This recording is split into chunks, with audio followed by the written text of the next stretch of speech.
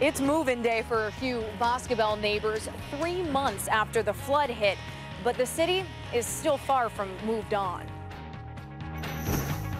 Their apartment submerged this summer, but some Boscobel neighbors are finally back home tonight. Good evening, everyone. I'm Michelle Lee. And I'm Eric Franke. That flooding happened back in mid-June, dumping inches of rain over just a couple of days. And it wasn't just high water, but thick mud left behind in homes and basements, and a massive mudslide, you'll recall, that covered Highway 61. Governor Walker toured the damage and helped bring in FEMA funds to help residents and businesses as well. The cleanup continues, and new at 10, it was move-in day for some of Boscobel's older neighbors, and the night team's Dannika Lewis was there.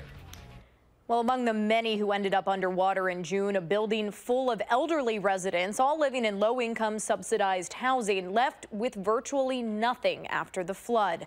So you can imagine how much a homecoming meant and how much they're hoping this move is the last. Well, this is considerably later than the last one. I can't wait.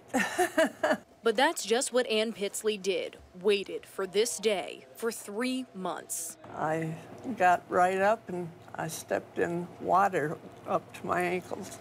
That foot or so of flooding ruined all of Ann's furniture. Everything in the short-term place is from her son. So volunteer movers packed it all up from 3 apartments, only to unload it across the parking lot.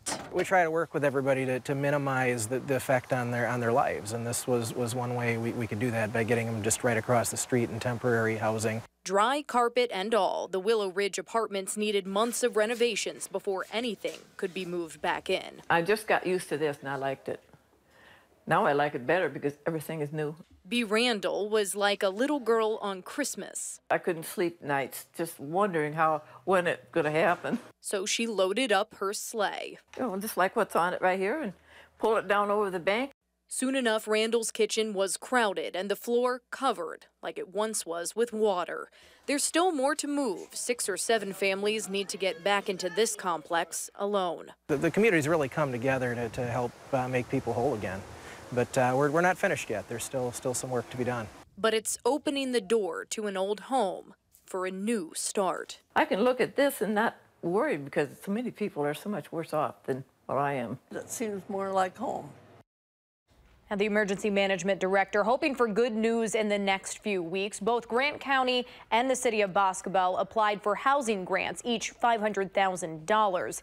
Those federal dollars would help neighbors with serious structural damage make repairs. The community has already donated nearly $100,000 to aid the flood victims. All of that money, guys, will be very well used. Sure. Because there's still a lot of people to help out there. Yeah, absolutely. Glad to see her use her sleigh, too. Yes, of course. Even when there's no snow on the ground, there's ways to use it. It works. Thanks, Dannika. Dannika, thanks.